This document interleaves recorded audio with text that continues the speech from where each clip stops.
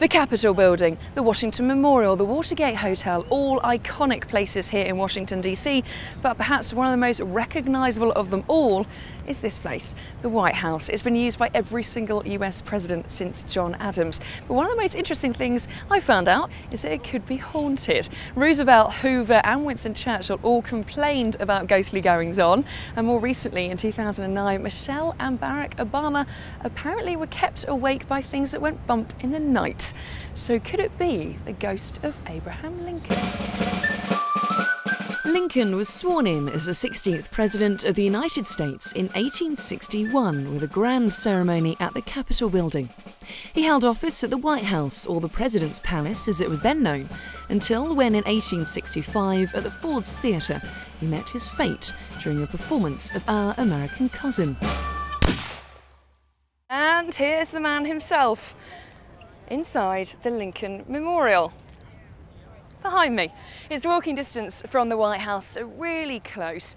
And it's designed after the ancient temples of Greece. Once you get inside, there is a huge sculpture of the former president. And some say that his hands are signing two letters of the alphabet, his initials, A and L. Washington itself may have been gripped by modernity, but as you walk around these iconic landmarks, you can't help but be touched by the penetrating sense of history and the classical elegance of it all.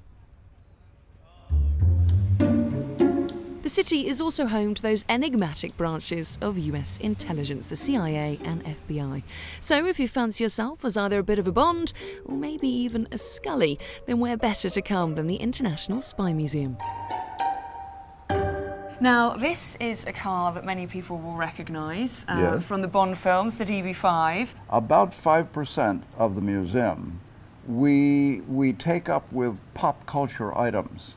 Movies, books, film, because that's how the public generally is introduced to espionage. And one of the exhibitions you've got here is the car with the different compartments. Yes. Now that's a replica of something that's real, isn't it? It is depicting various ways in which people conceal themselves in cars to smuggle themselves out of East Berlin. It's absolutely fascinating. And this is a female spy, isn't it? This was the actual transmitter used by a woman named Virginia Hall. After the war, she was awarded the Empire Medal. She was also decorated by the Americans. SOE felt it was too dangerous for her to continue operating, and so they brought her out. And then she was recruited by the Americans, OSS, and she went back in. After OSS was disbanded, she joined the American CIA and was there for a few years and then retired from there. Wow, so a life of espionage. A life of espionage, very much so. And great heroism. Yeah.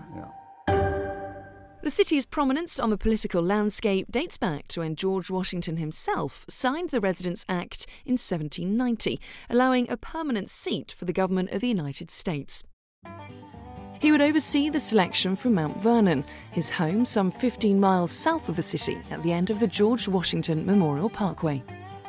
The Parkway is one of many designated scenic byways that travel through America's capital region, an area that covers Maryland, Virginia and Washington, D.C. Aside from the picturesque scenery and unrivaled views of the Washington, D.C. skyline, the Parkway also offers the opportunity to visit Arlington National Cemetery, the final resting place of John F. Kennedy, and the charming 18th century seaport of Alexandria, with its cobbled streets and riverside cafes. The byway itself is an easy 25-mile drive and hugs the Potomac River, offering breathtaking views of the landscape that at one time George himself would have gazed upon.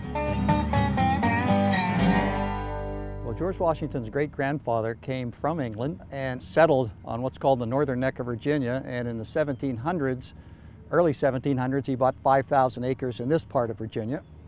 And when you were given land from King Charles II, you had to build a structure, plant a crop, and live here for 3 years.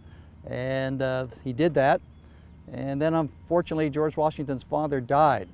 And so it was inherited by George Washington's older half-brother, Lawrence Washington. He unfortunately died at the age of 34, so at the age of 22, George Washington inherited a very modest farmhouse. He took the roof off of that house and built a second floor. And then in the 1770s, he expanded the outer wings And today, the people that own Mount Vernon, an organization called the Mount Vernon Ladies Association, feel that this is the way the house would have looked on the last day of his life, December 14, 1799. What really surprises visitors is that the colors are very, very vivid. Two colors tend to dominate. One's called verdigris green, and the other color is Prussian blue. The only room that's very classically white is their private bedchamber, and we feel that Martha was responsible for the decoration of the bedchamber. And Martha's story is fascinating in itself. A strong-willed determination to support her husband led her to be by his side on the battlefield during the American Revolution. Their stories are told at the Mount Vernon Education Centre and Museum, which houses an impressive display of exhibits, historical artefacts, reconstructions and modern-day visual effects.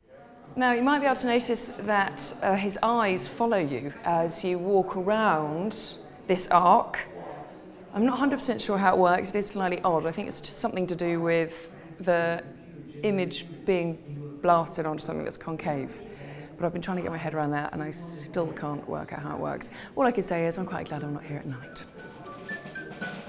And so, from one of the most recognisable homes on the planet, the White House, to here, Martha Washington's fairly humble kitchen garden. Along this journey, I've discovered that, of course, America has been built on the backs of some very great men, but I like to think some very great women as well.